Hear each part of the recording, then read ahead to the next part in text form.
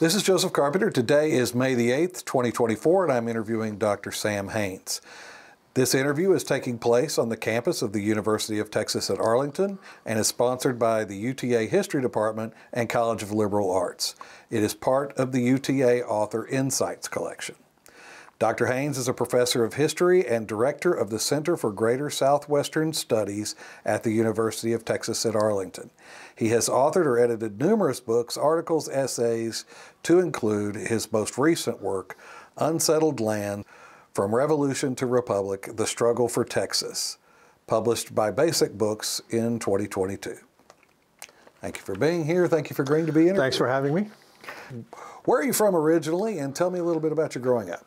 Okay, so I'm from Shreveport, Louisiana, originally, and my father was in the oil business, and we traveled a lot, so I didn't live in Shreveport very long.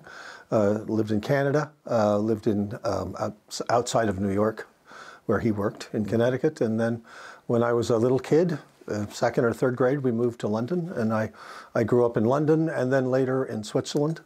And I came back to the States for college. What university did you attend? So I got my degree from Columbia, and for a few years I didn't do anything. I wasn't sure that I wanted to pursue graduate degrees in history, but in the 80s I found myself in Houston, and I got my MA and my PhD from the University of Houston in the late 80s. How did you decide to focus on history and Texas history in particular? I've always been interested in history. It's been a consuming passion since I was a little kid. I majored in history in college. And when I went back to graduate school, I figured I would be an Americanist. And since I was at the University of Houston, at the same time I was also teaching at a private school in Houston, the Kincaid School.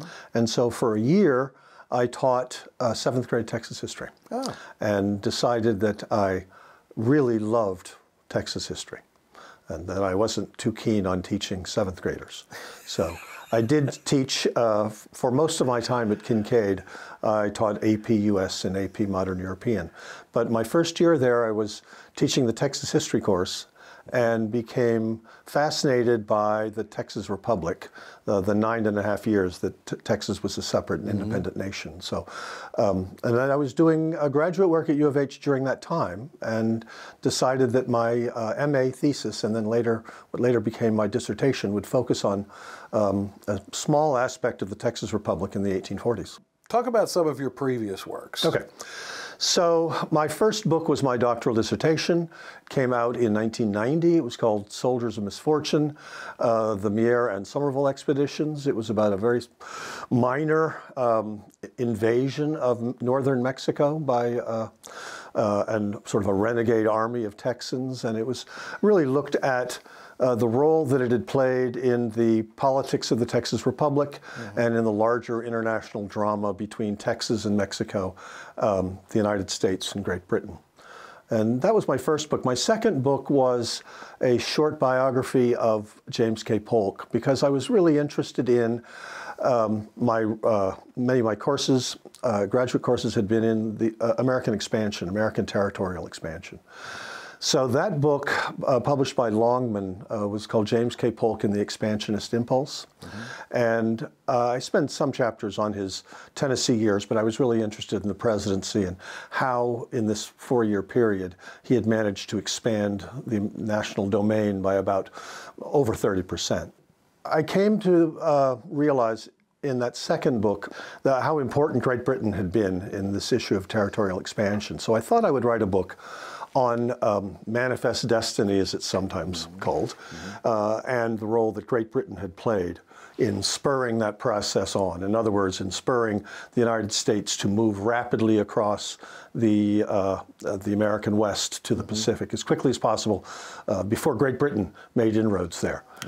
And that book started off as a fairly narrowly defined, my third book, but as time went on, I realized that this fear of Great Britain, Anglophobia, which had manifested itself in American territorial expansionist policies, had been seen in so many other different ways. And So I already had tenure at UTA, and the history department was kind enough to allow me a lot of time to work on that third book.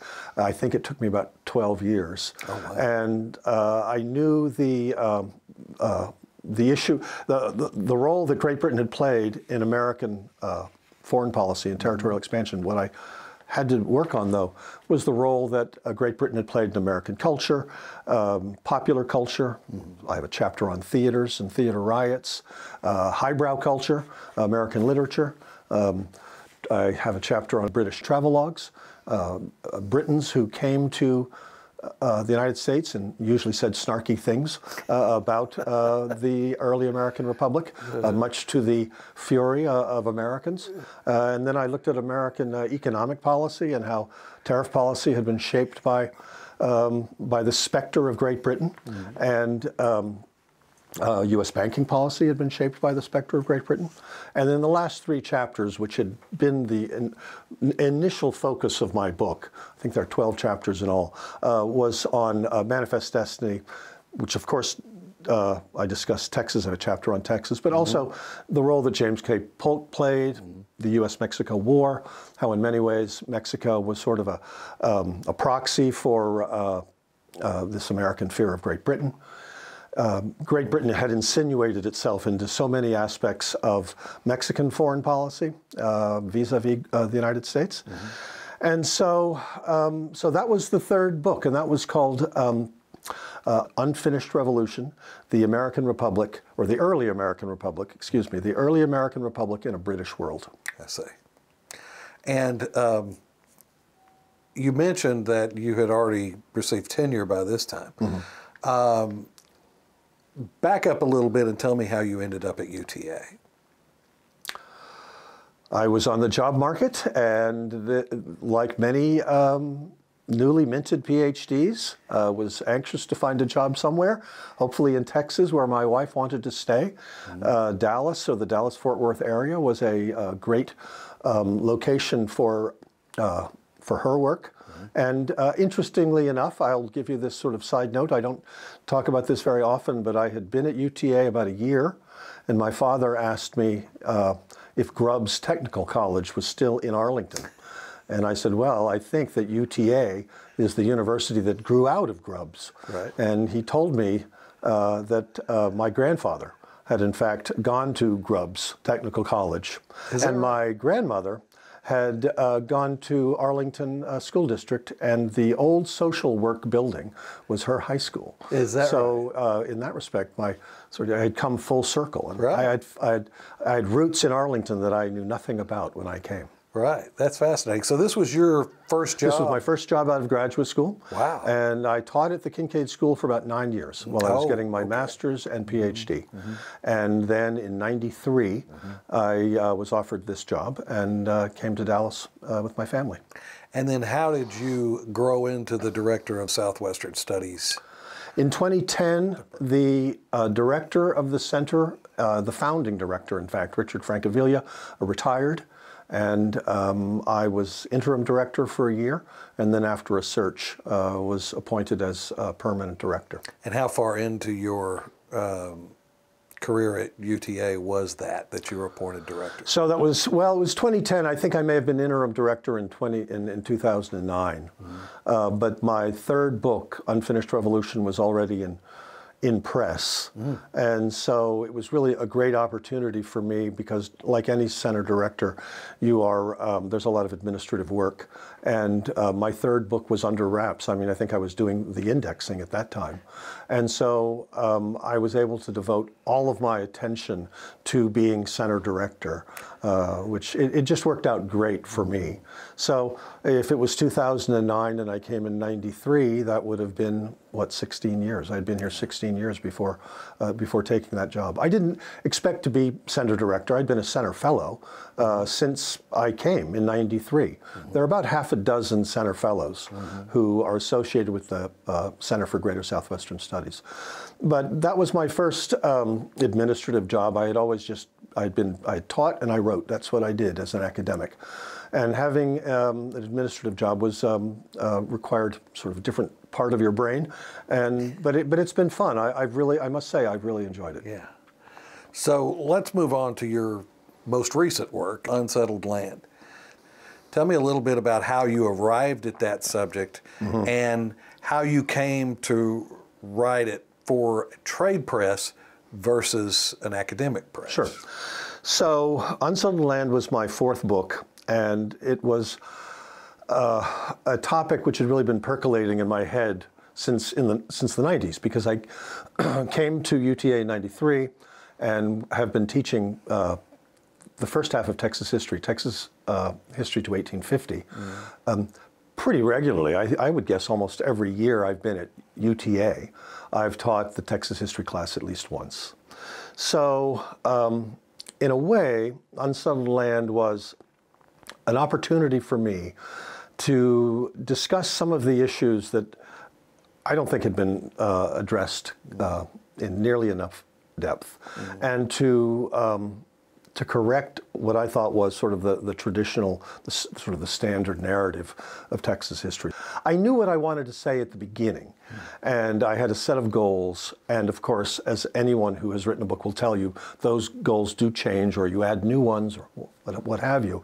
But I did have an agenda, and I was at the Organization for American Historians meeting in New Orleans in 2017, and at every major historical conference there is a book exhibit. And Basic Books, which is a major New York trade press, had an exhibit there, and I just got to talking to one of the book editors. Normally, you have an agent, and the agent pitches the book to a New York press. And I did actually have an agent for a while, and then we had a parting of the ways, because I talked to her about what I wanted to do in this book, and she really wanted more sort of the traditional figures, more Sam Houston, more Stephen F. Austin. And what I wanted to do was write a book that looked at Texas history in a very, very different way, that didn't necessarily privilege the people that you and I and everyone else in Texas who took 7th grade Texas history knows about. Stephen F. Austin, Davy Crockett, Jim Bowie. I wanted to talk about different people. I wanted to change that narrative, which I thought was stale and essentially a 20th century narrative, which was completely outdated. And so I had this conversation with one of the book editors, and he was intrigued by it, and he asked for a prospectus, and then a chapter-by-chapter summary, and I must say the process went very quickly. So from the April meeting at the OAH in 2017, I had a contract by the summer. Wow. And so one of the big differences in writing a book for a trade press is it's a commercial operation, and university presses don't expect to make a lot of money. Right. And so there's a lot more involved. You have to meet the deadlines that they set. You have to work with the marketing department. You have to work with the art department, and it's a bigger operation than a university press. Right. What did the process for research look like for you on this book? So fortunately, I had done a lot of the research already, because I had been thinking and writing about different aspects of the topic off and on for a while. But there was a lot more research to be done. And COVID, of course, came in 2020, and I had not finished the book. I had another year to go. And so you couldn't get into archives then. And so I had to cancel some research trips to Mexico. But, you just simply had to make do. And I was really fortunate because my office is on the 6th floor of the library. The center has a great relationship with special collections. And so even during the pandemic, I was able to get access to books that I wouldn't have had access to otherwise. And then very slowly, these archives began to change their policies. Very often, at first it was all done by email. You had to do all your research by sending an email request and having them PDF the documents that you wanted. So that was very time consuming. And Basic was nice enough to give me an extension on my contract because nobody had anticipated COVID when I signed it. So I was happy enough with the research that I did. If I had had another 2 or 3 years, I would have, there would have been archives that I consulted, but I just didn't have access to them at the time. Was there anything that surprised you in your research, anybody that surprised you as you were going through the research for the book? So I knew I wanted to write a narrative that looked at Texas history as more than just a history of half a dozen white alpha males, Right. like Houston and Crockett and Bowie and so on. And it's important to remember, and this was the way I pitched the book to BASIC, that Texas is one of the most ethnically diverse places in North America in the early decades of the 19th century. There are people from all over. Think of it as a place of convergence. Right. There's an indigenous population, which is quite small, but many tribes had come in the 18th century from the West, like the Apache and the Comanches. Some had come from the Midwest, like the Wichitas. Then in the early 1800s, you have immigrant tribes from the United States, the Cherokees, the Choctaws, Alabama Cushatas, and so many others. All of these people are converging on Texas in the 1700s and early 1800s, before Anglos have arrived. There's a Hispano population there, of course, which came in the 18th century. And when Anglos come, they, of course, are bringing enslaved people with them, African Americans.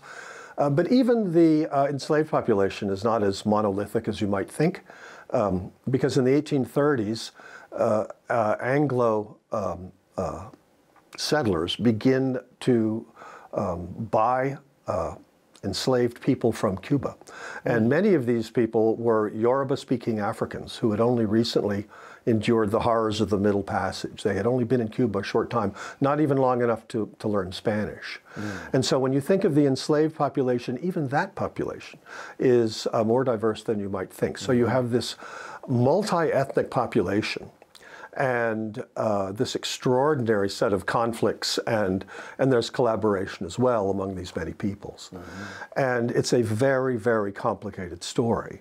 But the traditional narrative has sort of reduced it to a very, very simple story. And so I knew it was going to be more complicated. And because it was a trade press, they wanted me to focus on some individuals. And so I picked a number of people, perhaps too many, but at least a dozen, who I follow throughout this period from the 20s, 18 teens, to about the time of statehood, let's say 1850. And so during that period, I trace about a dozen people. Some of them don't live to 1850, of course. We say goodbye to them at various points in the narrative. But some of them do are still alive in the 1850s. And I talk about their story and how Texas changes from this multi-ethnic, multiracial society in the Mexican period to a society which is really, unfortunately, committed to the ideology of white rule after 1836, after the Texas Revolution is over. And in every standard history of this period, the Texas Revolution is always where the story ends. It ends with a crash of cymbals and a blast of trumpets at the Battle of San Jacinto. And I wanted to write a book where San Jacinto was the midpoint of the narrative. So it is the chapters that follow where you learn what happens to these people, what happens to people of color in this multiracial society as they transition from this multiracial society that the Mexican Republic was to the Texas Republic. And there is this process of ethnic cleansing with regard to Native Americans, certainly, which is a very complicated story, which I wanted to tell. And I just felt that we've periodized, to use a historical term, a fancy historical term, we've periodized this all wrong. So we sort of think of it as ending in the Texas, with the Battle of San Jacinto, end of the Texas Revolution. But that story continues for another 10 years at least. And that's really, we need to know what kind of society Anglo settlers wanted when they rebelled against Mexico in 1835 and 1836. So that was the story that I wanted to tell, and a story which gave attention to, brought into this narrative people of color, Native Americans, African Americans, Hispanos, and so on. I didn't just want to focus on Sam Houston and Crockett and Travis and Austin, and women as well. And so I do talk about these rather traditional figures throughout the narrative, particularly somebody like Sam Houston. So I don't want to suggest that I ignore them, but I just wanted to tell a more complicated story, which I think the history of Texas definitely is. Mm-hmm. So how do you hope that this book is going to contribute to the discourse over the history of Texas? All I can say is that I hope the book will contribute in some way to a fundamental reappraisal of Texas history in this very formative period, what I call the birth of early modern Texas. That narrative took shape in the 20th century, and I think it's an outdated narrative, and it's one that we just simply need to set aside. It's a narrative which was written by Anglo males primarily, and it privileged Anglo males. This is a narrative which really hasn't changed much in the 20th century. I think even in the 90s or 80s when I was in graduate school, we knew it was a very Anglo-centric narrative, but we didn't quite know what to do about it, how to change it. And I think one of the things that we did was, I'm speaking of the profession generally, was insert people of color into that traditional narrative. And the problem with that is it doesn't change the contours of the narrative. The narrative remains exactly the same. And so what I wanted to do was to bring people of color into the mix and to see how that narrative sort of shaped up. And what I found was, and I think you asked me earlier, what did I want to do with this book? Well, I knew I wanted to talk about people of color in addition to the whites that we know so much about. But what I found was that by bringing them into the narrative, they shaped the contours of the narrative completely so that it's almost totally unrecognizable from that traditional narrative. And I'll give you an example. In most traditional histories, the birth of our early modern Texas begins with Stephen F. Austin, Moses Austin, and then Stephen F. Austin, the founding of that early colony, the Old 300. And it's important to remember that the first American immigrants to Texas are Native American immigrants. Alabamas and Coushatta's may be here in the 1810s. The Cherokees were certainly here in 1819, if not earlier. And Native Americans are coming into Texas in larger numbers than Anglos in the 1820s. But what we tell students is Mexico wins its independence, Stephen F. Austin comes, and this new Anglo colony takes shape. We don't talk about the thousands of immigrant Native Americans from the United States. And that, in the early chapters, I start with those people. So the first chapter, I don't know if Stephen F. Austin is mentioned, he may be, but he's not the focus of that chapter. The first chapter is the Cherokees, and the group that I focus on are from western North Carolina, and their migration to Missouri, and then to Oklahoma, and then finally down into Texas. That takes about 10 years for them to make that trek to finally wind up in Texas. But they're there before Stephen F. Austin. So I wanted to, and I did that deliberately, and I don't really talk about Austin in any depth until like chapter 3, which is, I think, a marked departure from the traditional narrative. So I wanted to start that way, and there are many other examples in the book that I could give you. But I think I was sort of consciously trying to turn that traditional narrative on its head. And this style of narrative or history that had been basically decided upon previously was very similar to the Lost Cause narrative that developed after the Civil War. So it's that's interesting. I mean, you can compare it to the myth of the Lost Cause, and it is one of these narratives which becomes calcified over time and is very sort of resistant to revisionist challenge. But I would say that unlike the myth of the Lost Cause, which really did, I think, die maybe a slow death, but a death nonetheless by the 1950s. The traditional narrative, the heroic narrative of the Alamo and San Jacinto, that narrative is alive and well. And I think that's unfortunate. It has been almost impossible to get people to think of this period in terms other than a narrative that focuses on the Alamo.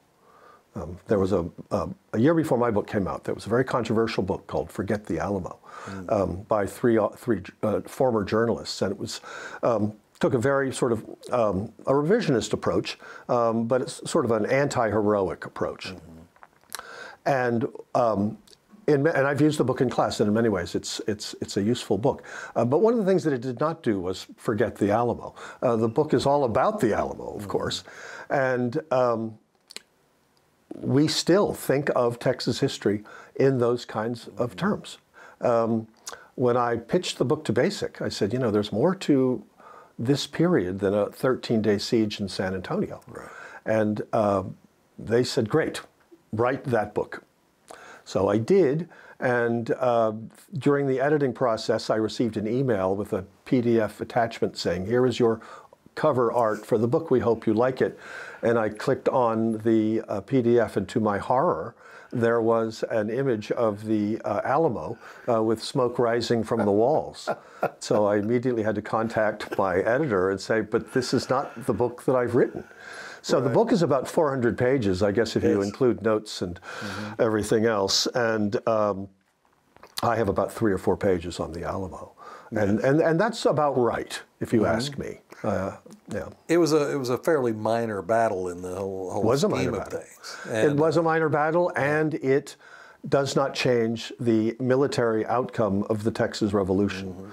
When I speak to civic groups, I have to explain to them that the Alamo had been indeed forgotten in the latter decades of the 19th century. And it was only, it acquired new meaning in the 20th century. And so when you think about that traditional narrative, you have to remember that these are events that we have only inscribed meaning upon later. And so what I wanted to do was, you know, to tell the story of Texas from a very, very different standpoint. What really did happen.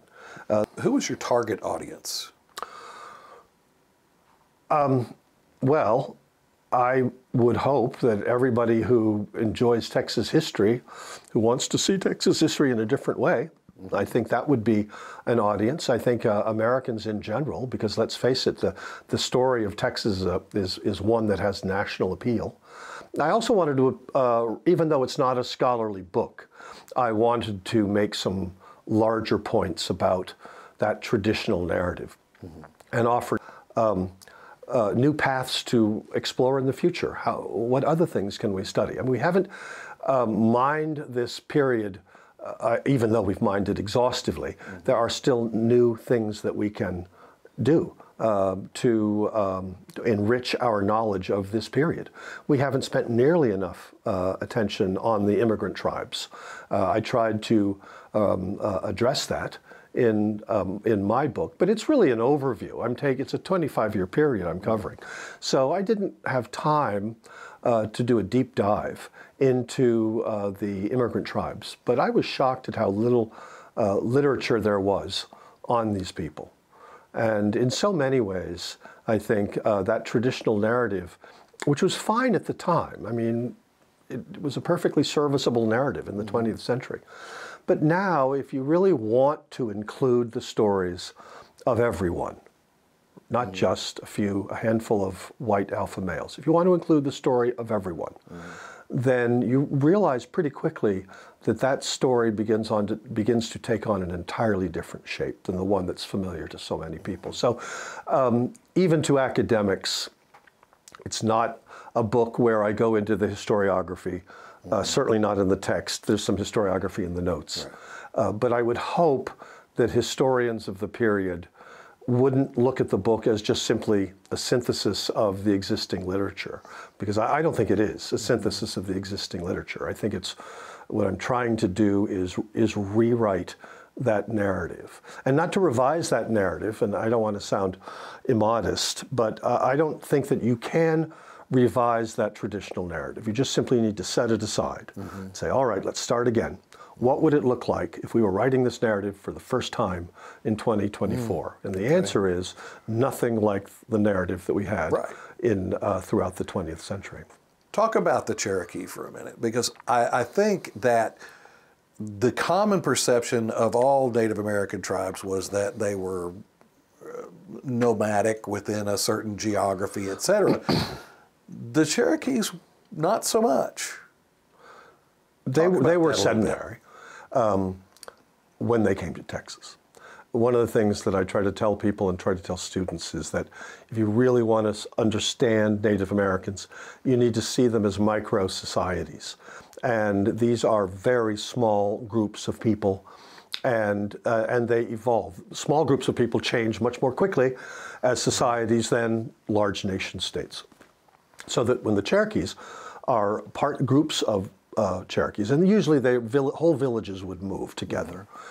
And the people that I'm interested in, who start off in western North Carolina and who leave in 1811, they are heading west, and they become part of this migration 20 years before the Trail of Tears, by the way. And they're the Western Cherokees. And the Western Cherokees and the Eastern Cherokees, they are obviously the same group of people, but it doesn't take long for the Western Cherokees to change dramatically from the people that they've left behind. And so you find two very, very different groups of people calling themselves Cherokees.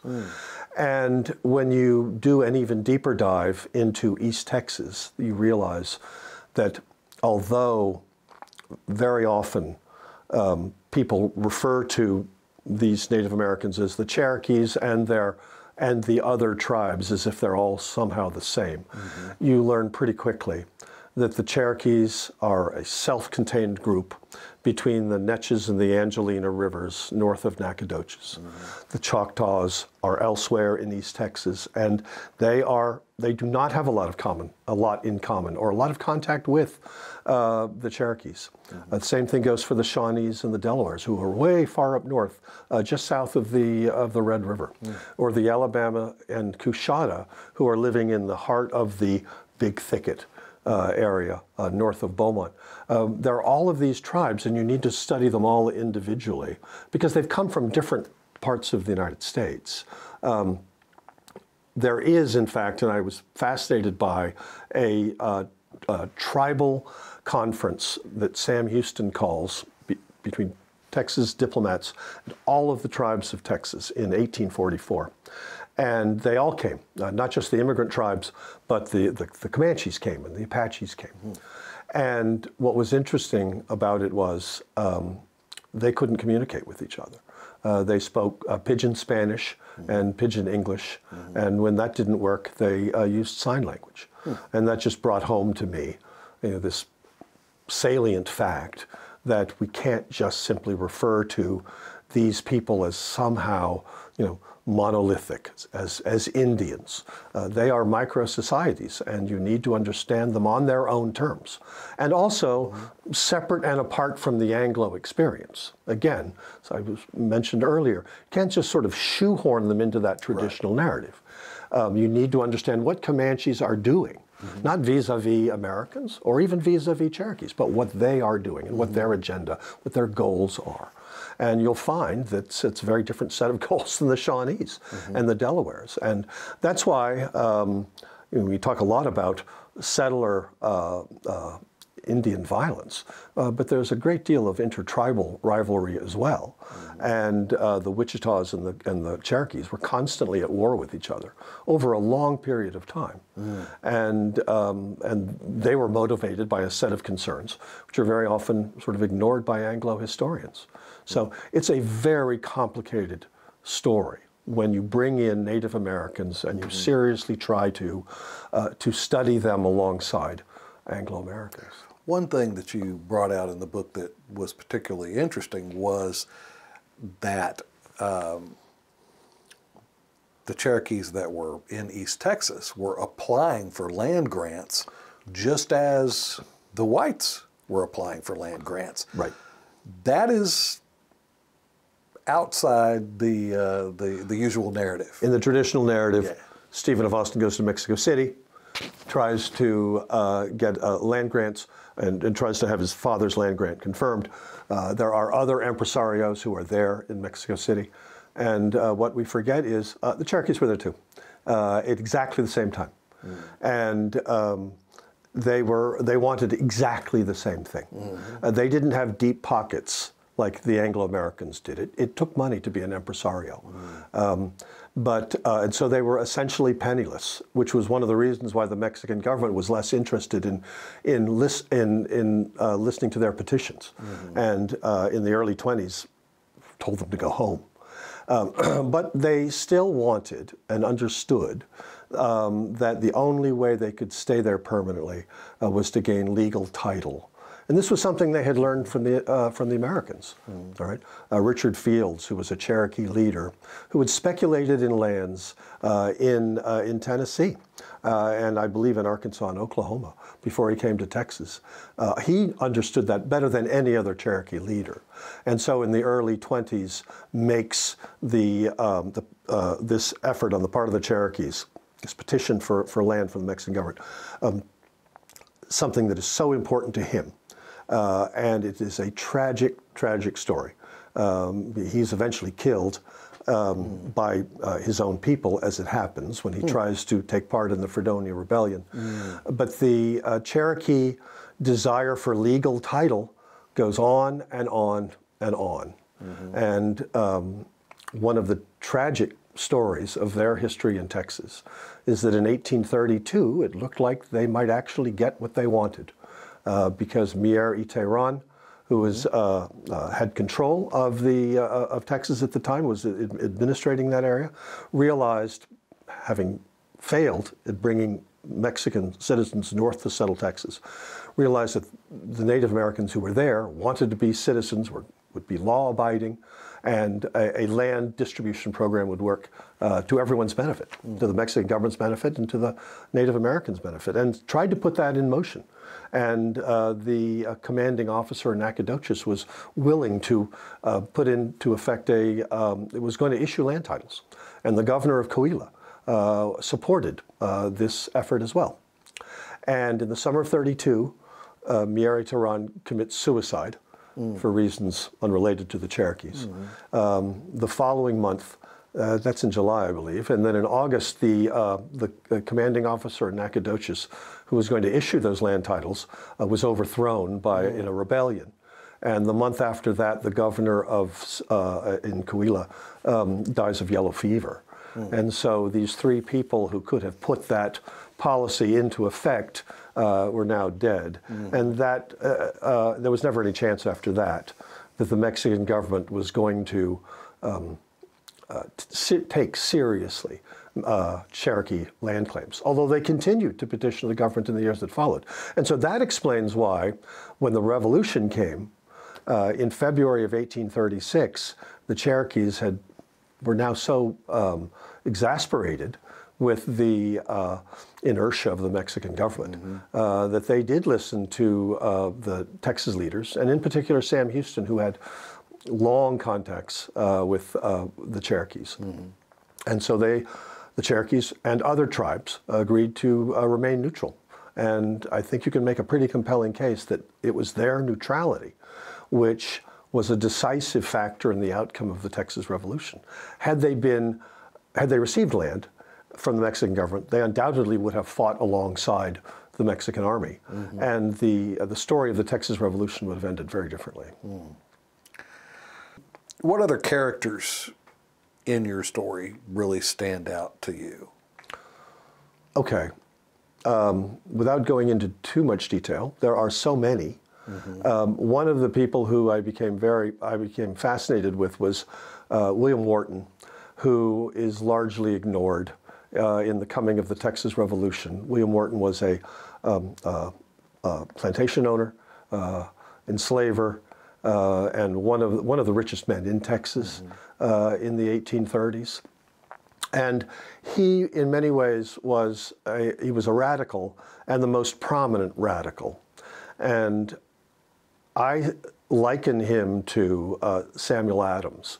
If you take Samuel Adams out of Boston in the 1770s, you're not quite sure whether a revolution occurs there. The same thing is true. William Wharton is a pamphleteer. He's a propagandist. He was politically savvy in ways that Stephen Austin was not. The Radicals really were a political organization, and it was pretty clear from, I would say, 32 and maybe even earlier, 1832, this rebellion is going to happen. And it's going to happen because William Wharton, with his younger brother John, are very much involved in radicalizing that Anglo community. So that's one person.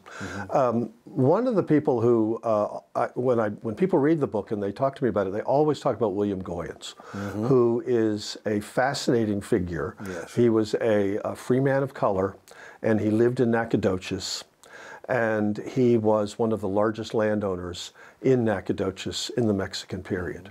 He came as a blacksmith. He opened a blacksmith shop. But very quickly he starts to speculate in land. He has a carting trade.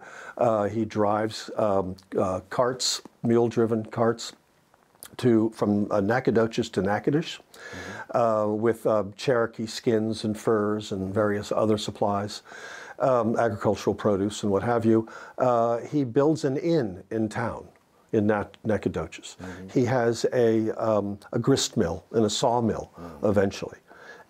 He is a very, very prominent citizen.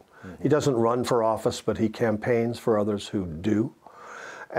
He turns out to be litigious, incredibly so. And although he doesn't have much of a written record, he doesn't have a diary, doesn't have correspondence that we can find, you can trace his career through his lawsuits in Nacogdoches. Was that out of necessity? Well, I think everybody was very litigious in that period, for one thing. But he was it out of necessity because he was being taken advantage of by whites? Yes. Not necessarily. Or discriminated? No, I think that's a very satisfying answer. Doesn't explain why he was so litigious in the Mexican period. So you may be right about the years that follow. Right. But I'm inclined to believe he was just litigious by nature. Okay. And but he was very good at it.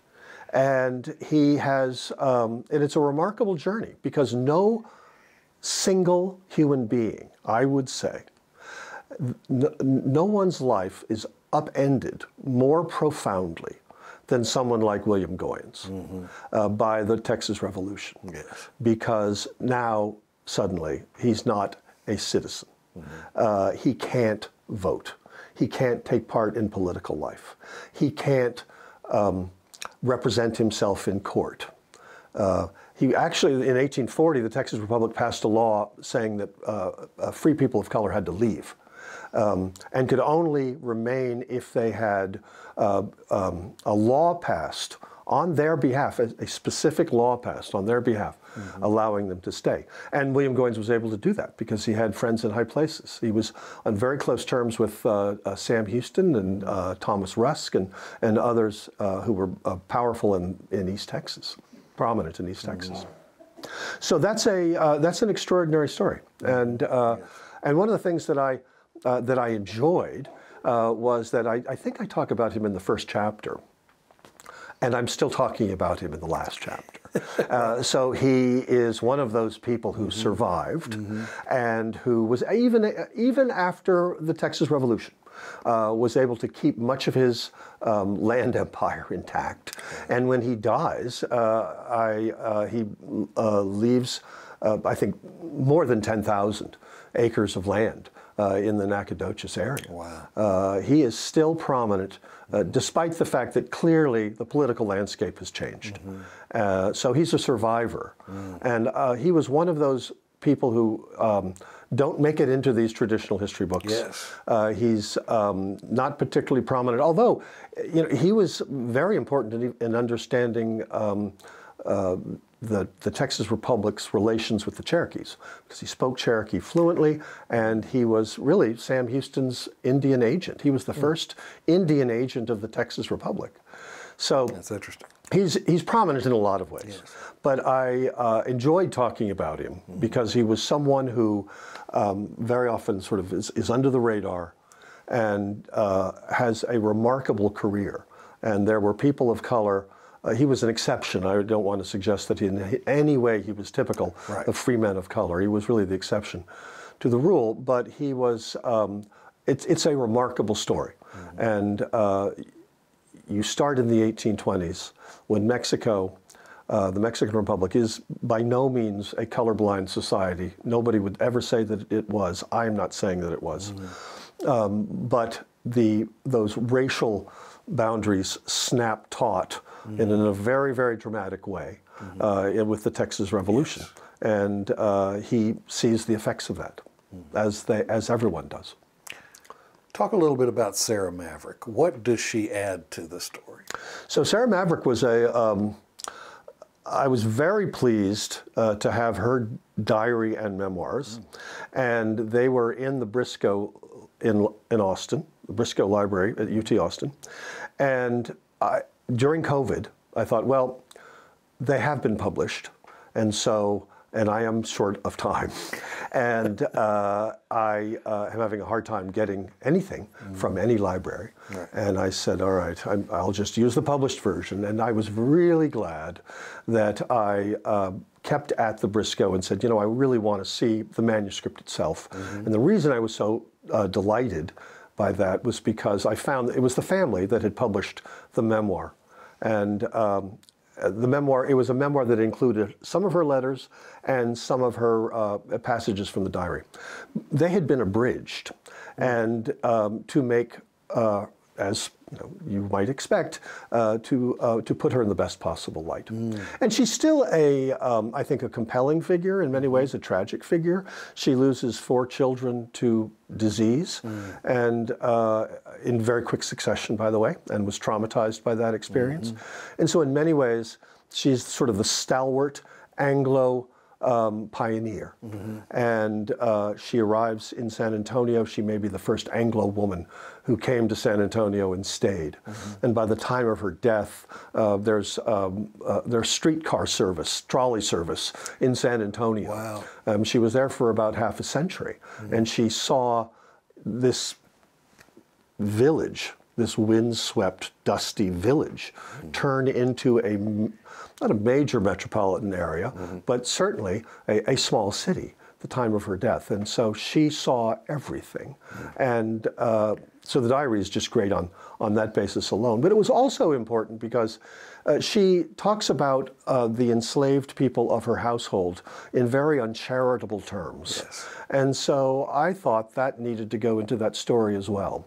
I mean, I'm really attracted by, as a writer, attracted to characters who are just like the people I know in real life. They have flaws and they have virtues. And I really don't have any time for sort of heroic narratives. And I know people often say that biographers fall in love with their subjects quite often.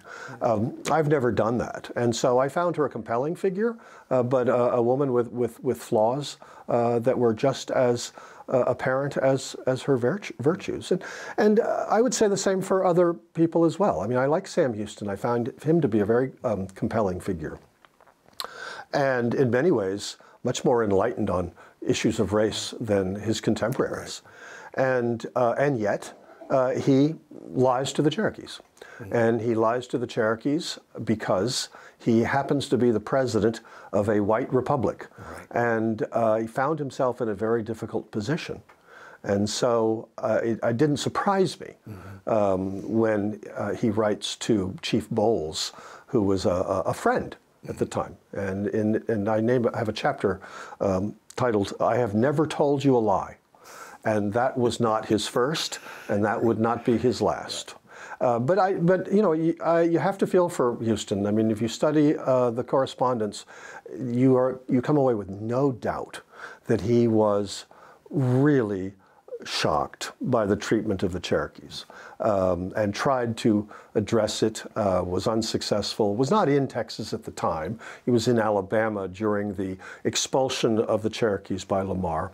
But when he came back, speech after speech after speech, he raised the issue of the Cherokee expulsion. And to very inhospitable audiences. He arrives in Nacogdoches and after his trip through the South, and he gives a speech in Nacogdoches, and you have to imagine that everybody who was there had been involved in the expulsion in July of 1839. Men who had fought Cherokees at the Battle of the Neches, where Bowles had died. And yet still, we don't have a record of that speech, but we have, but people talked about it. And he was furious at the treatment of the Cherokees. And continued he was elected to Congress and continued to take up the Cherokees' cause. By that time, it was too late. They had already been forced into Oklahoma. But I have no doubt that he was sincere. But he was, as president, put in a very, very difficult position where he had to fulfill his political obligations. And there was no way you could satisfy both the Cherokees and and Anglo settlers who were moving into that area. Talk about Lamar for a minute, because Lamar was kind of the anti-Houston of the story. Right. So talk a little bit about Lamar and his role in Texas government. Sure. I said a minute ago that I found Houston to be a very compelling figure, a man with flaws and virtues. But it's hard to say the same about Lamar because his attitude toward to the immigrant tribes is shocking, quite frankly. And everybody knows the story of the Trail of Tears, which occurs in the winter of 38-39. In many ways, Lamar's expulsion of the Cherokees in Texas, which takes place in the summer of 39, is worse because the Cherokees have been there for 20 years. They've been there longer than almost all of the Anglo-Americans living in Texas, if not all of them. Right. And they did not have legal title to land, as we've said earlier. The Mexican government did not give them legal title, but Lamar refused to recognize any Indian sovereignty, any tribal sovereignty. And so they were going to be expelled regardless. And he would not negotiate, really, with Native American leaders. There were meetings between Texas diplomats, Indian negotiators, and the tribes, but it was always that they had to leave. The position of the Lamar government never changed. It was, you will leave, and you will not be compensated for the land that you have occupied for 20 years. And even the U.S. government did not do that. If you look at American Indian policy, as shocking as it was in many respects, Lamar's refusal to even recognize tribal sovereignty puts it in a different league, I would say, than even the United States and its Indian policy.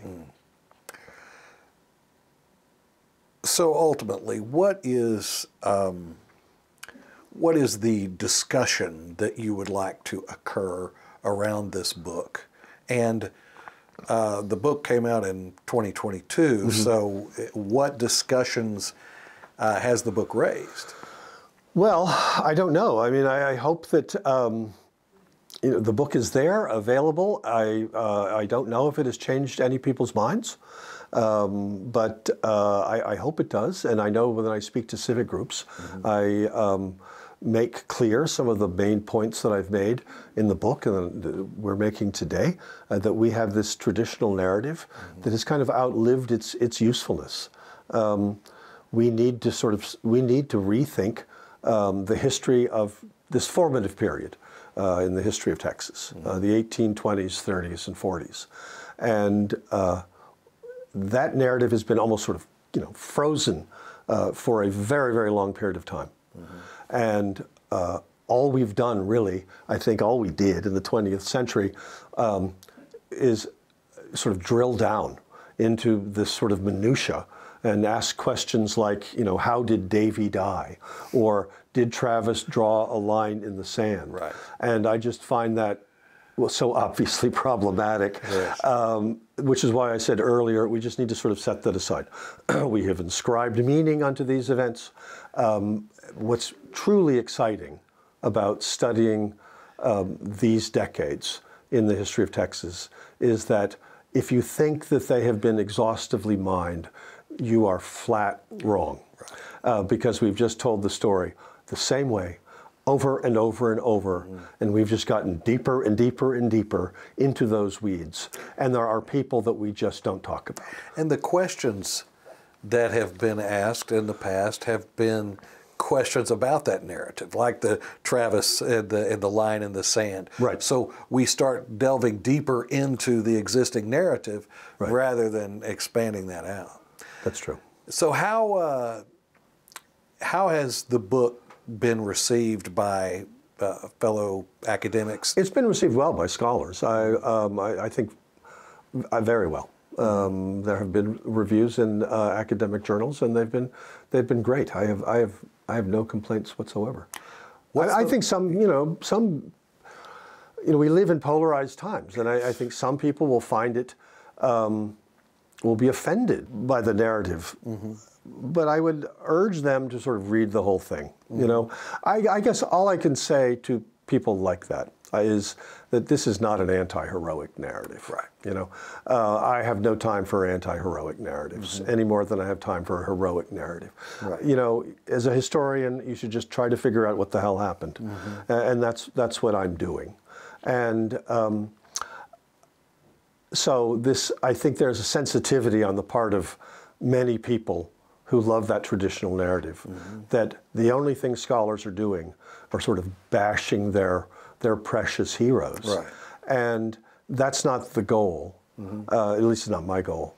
I'm just trying to understand who these people are and who they are in the context of other people. And we have to acknowledge that this is a racially diverse region. Only half the people, and perhaps not even half the people, in Texas are Anglo when the revolution occurs. And so do you want to talk about the other half or not? Right. That's really what I tell civic groups that are initially somewhat suspicious of an academic coming in and telling them that, you know, about the Alamo. Right. Well, talk about the pushback that you've gotten, because there has been some pushback. I don't know how broad that pushback has been. It hasn't. I don't. I anticipated some, and there has been, and I'm fine with it. I don't take it personally, and I'm just more distressed by the fact that we can't have a serious discussion about these events. Right. It's not about ego at all. I have always tried to have and have had productive, fruitful conversations with scholars whose views are more traditional than mine. And I think that you can learn from traditionalists. When I wrote the book, I sent the manuscript out to some friends, and one person was a traditional historian who knew the military side of the Texas Revolution far better than me. And I was very grateful for his comments. I have no idea whether he agreed with the larger themes of the book or not.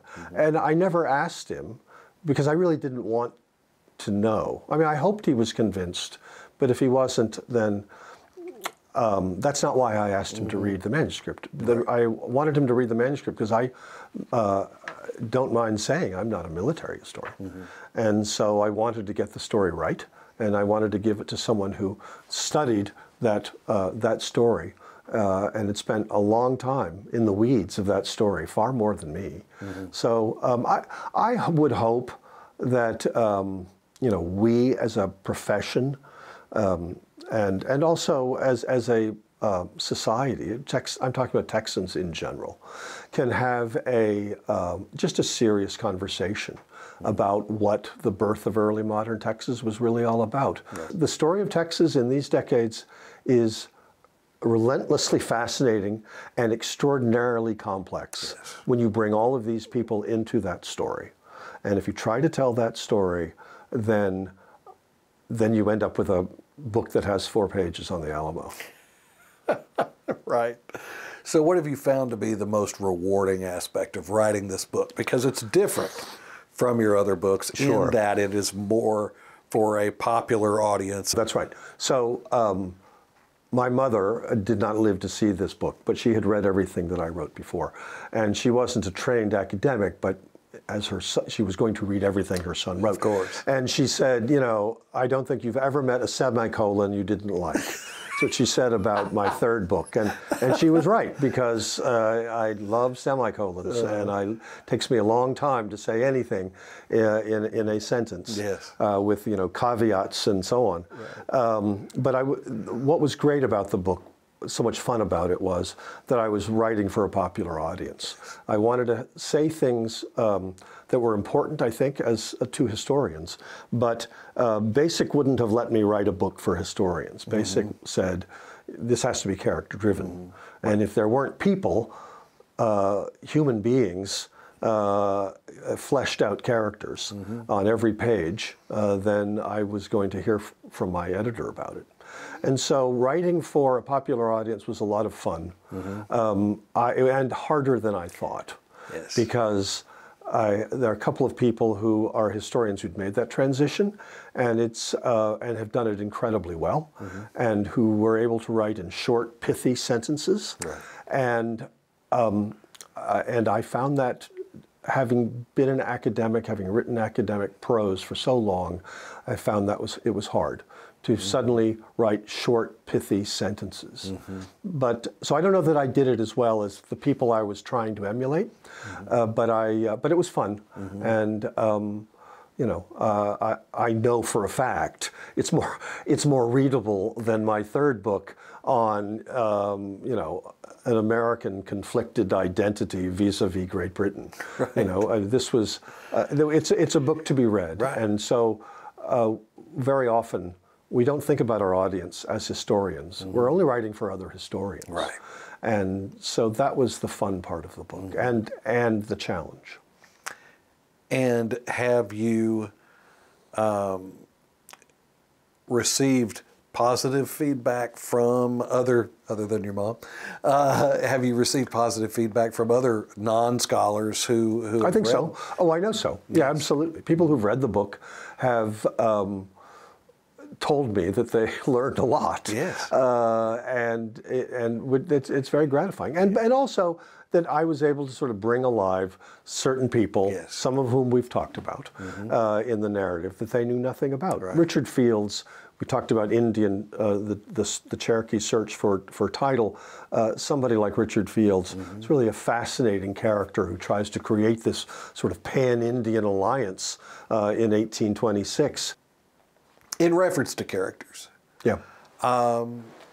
you brought out Juan Seguin as another character that maybe people were familiar with. Obviously, you know, there's a town called Seguin and all of that. But you went into more detail about kind of his